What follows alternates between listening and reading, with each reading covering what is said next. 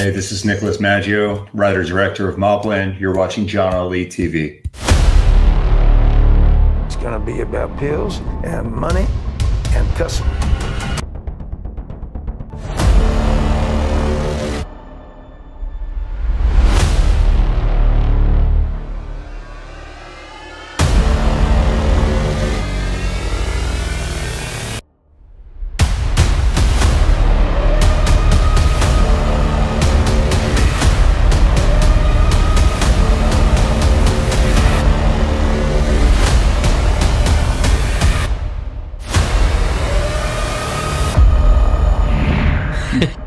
What's up, buddy? Finally, bro. How are you? I'm good, man. How are you? I'm good. So, man, you know now I love your movie. It's out there. And yeah, and I gotta tell you again, it's a great movie, you know, a great cast, great storytelling. Love the noir, rural genre crime. And this is your first flick. And you're the director and the writer, the co-writer, I guess.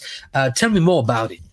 I mean, that's basically it. Yeah, first feature. I've written a few scripts. This is the first one that's got done. I'm a massive fan of the neo-noir genre. So everything I write is kind of in this vein, and so I knew that this is going to be the type of story I was going to tell. And I'm pretty stoked that this is the first one I got to tell.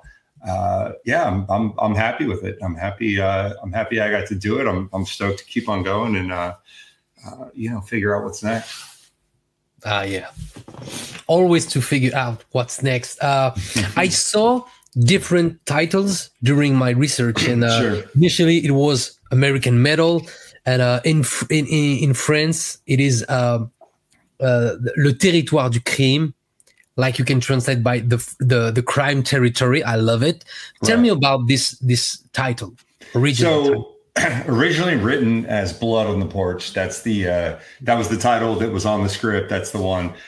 When it started going out to the producers, they were worried that people were going to think it was a horror film. So they said, hey, fucking change it. So it turned into American Metal. I came up with that. It was just kind of a quick working title. And that became the title off through production principle post. And then when it went to distribution, they changed it to Mobland, which I hate. I hate the title. You hate it? I hate it. It's just not, it's not a mob film. A lot of people ask me, people who haven't seen it, it's like, oh, it's a mafia film. It's about the Italian mob in Brooklyn, because that's what the mob is, and especially American vernacular. So, yeah, it is not a mob film. So for me, and I was told that, well, mob films do extremely well. And I said, well, I'll write you a fucking mob film then, and you can call that one Mobland. But, I lost the battle, and it was called Mobland. I don't think it's the right title, but you know what? That's where we are, and that's my first feature is Mobland, so I own it. And that's that's where I'm at. So I'm glad that the title in France translates into something a little bit more user friendly for me. Yeah, which is kind of cool. Territory of crime, I'll take it. But tell me about your inspiration, for the movie, because it reminds me, a lot of the ambience of, like a Taylor Sheridan, story, sure. Like, Hell of High Water, or like A Place Beyond the Pine. I know you love this movie. And for some poetic, scenes, like when Shelby is out there with his daughter in the field, it reminds me sometimes like shot, like Terrence Malick, because I love Terrence Malick and his poetry, in shot. And so congrats on that, because this is a low budget movie. I know it. Yeah. and we'll talk about the amount of time. So, hand shot. I love it. The photography is awesome. Tell me about it. Yeah. I mean, there's some obvious and blatant gratuitous references to films I love that have inspired Mobland, whether it be No Country for Old Men, Tim Sutton's Donnybrook,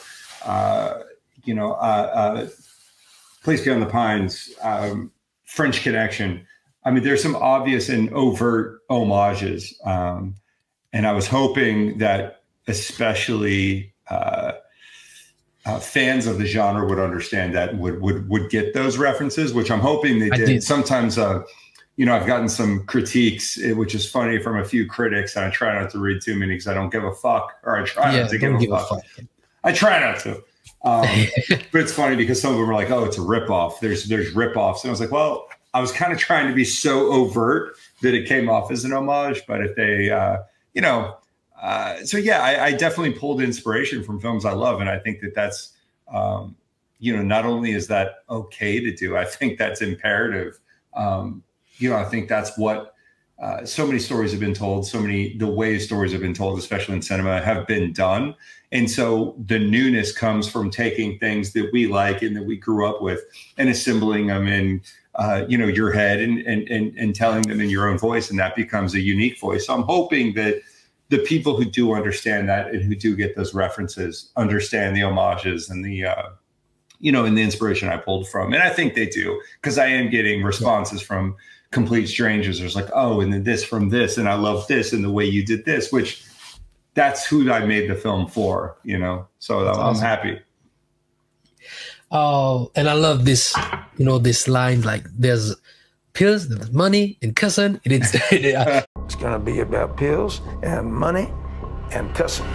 The line, you know, from John Travolta, there's a lot of blood, you know, in a car chase. This is very graphic, you know, in a violence and a killing. What was the most challenging part?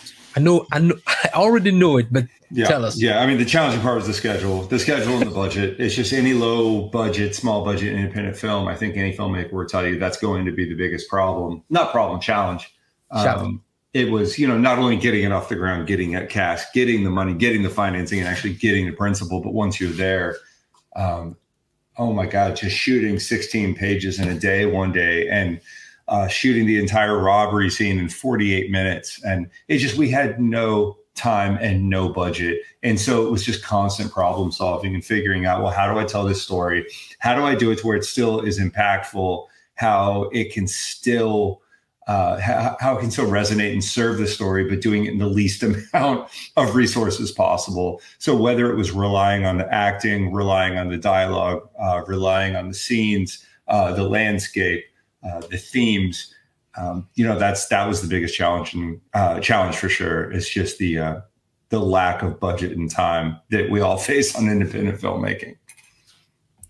Man, 11 days. It is amazing. I'm telling you, you know, with the, and what was the best, you know, moment filming, or your favorite scene, you know, on screen, or, you know, behind the scene, maybe, you know? Yeah, no, I have a few favorite shots throughout, you know, whether it be Bodhi against the red wall with his hat, one of the shots that I love, or the scene where he's driving his demon and we converge on him. You know, just aesthetically, I think I really fell in love with some shots that Nick and Matthews did. But, you know, just the whole experience, you know, is like as tough of a movie as it was, and as gritty and violent. And, you know, I was still so thrilled to make it. And I'm still just this huge film nerd that, you know, when I'm on set, it's like, I couldn't help but to just absolutely fall in love and be in love with everything we were doing.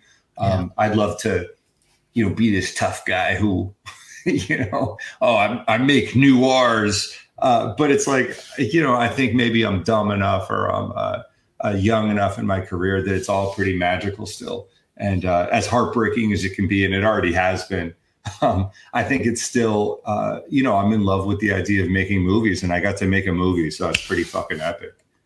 It is fucking epic. Yeah. And again, what a cast. Seems like every star's aligning in the sky this time, you know, and sometimes we have big names in movies, but we're not allowed. There just appears a short amount of times. And when I saw John Travolta on the poster, I thought, I hope we'll be seeing him, you know, doing some stuff, you know, and he is there in the movie, you know, embodied this role, this part of Body, and I just love it. And what can I say about Stephen Dorff? You know, Dorff is, man. Tell me about your experience with these legends. And Kevin Dillon, of course, is awesome. And no, I absolutely lucked out, or as you said, stars aligned, just to get the cast. Stephen Dorff got it first. He read the script. He was really, he's really into it because he believes in it. We can feel it. He's really into it. Stephen Dorff.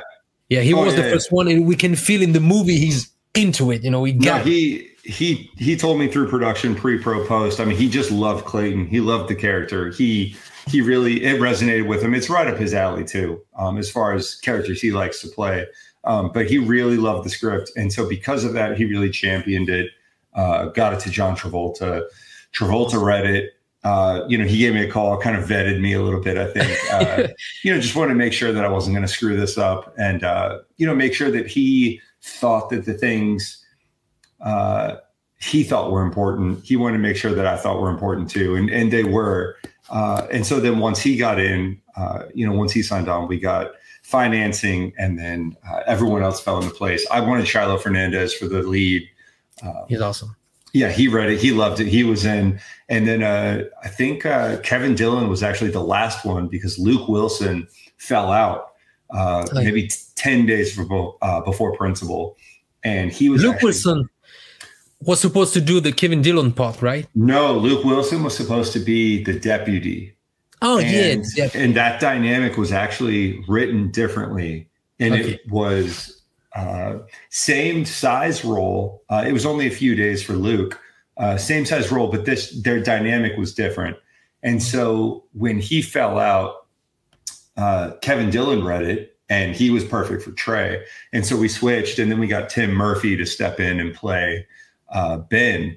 And when he did, just his look, his delivery, just his presence kind of demanded this pivot and created this new dynamic with Travolta, or with Bodie and with Ben. And it became something really special that I absolutely love. I love the way both of them played the relationship, and it was really fun to watch. Something that would have been completely different, better, worse, I'm not sure, with Luke Wilson. It just would have been a different dynamic. So I'm really happy with the way that turned out. And then fucking Dylan as Trey was just, he was just so perfect. And we pivoted a little bit to make him, the New York, to let that really come out and let him embrace who he is. And I think we created something really special with that. Everyone knows him as Johnny Drama, especially fans of, it seems like fans of neo-noir, fans of this genre, this type of film, mostly men, mostly guys. I think we've all watched Entourage and we all loved it. And I think because of that, you have this affinity, this soft spot for Kevin Dillon. And so I knew that we were able to exploit that. And so I wanted people, the second you see Kevin Dillon on screen, I think you think Johnny Drama. And because of that, I knew I was going to get the audience on his side immediately. And so I could get away with a lot more by making him, I mean, he's a pretty bad character. He's a, evil, maybe not evil, but he's got ulterior motives that serve himself and not Shelby. And so I think instantly people are on his side no matter what, because he is Johnny Drama. So I think we had a lot of fun with that. Oh, that's awesome, man. Congratulations again. I love this movie. I just can't wait to have it on Blu-ray. I'm going to put my hands on it, October 3rd. Oh, yeah, I saw it. October 3rd. Yeah. Tell me, what is next for you, Nick? I've been writing. Writing, of course. I got, I don't necessarily feel like I need to direct only my own material. But at this point, I haven't read a script that resonates with me the same as something I've written. So until I do, I'm going to continue to read scripts and then continue to write them. I have a few that are out. I've optioned a couple. I have one with one of the actors from this one who wants to do another one with me. So, awesome. He's looking, trying to get someone, to be on screen with him. So we're trying to figure that out. It's another noir. It's gritty. It's more city. It's cops. It's bad guys. It's it's the same type of story that I love to tell. Violent and pretty and poetic. So we'll see about that. But man, I'm just hustling. It's one thing I've learned, especially from this one now that's been out for a few weeks, is the phone's not going to ring off the hook. You got to just continue to grind, and having one under your belt does good things, but man, you're just it's all on your own. you just got to keep going. So that's what I'm doing. Yeah, absolutely. Yeah, I know it. And I hope Stephen Dorff will stick with you, because you made something great with it's been a long time. I saw him like in a role like this, and I saw, wow, man, Stephen Dorff, that's why I love him. And in your movie reminds me why I love this guy so much. So thank you, Nick. Man, we stay in touch. Congratulations for Mobland. Of course, I will let you know when the podcast is online for French audience. Yes, and absolutely. Man, take care of you, brother. And keep doing your thing, keep writing, and I'm sure you're gonna do it something great next. Man, 100%. Thank you so much for having me, bud. Of course, man. Anytime. Bye-bye. All right, dude. Bye.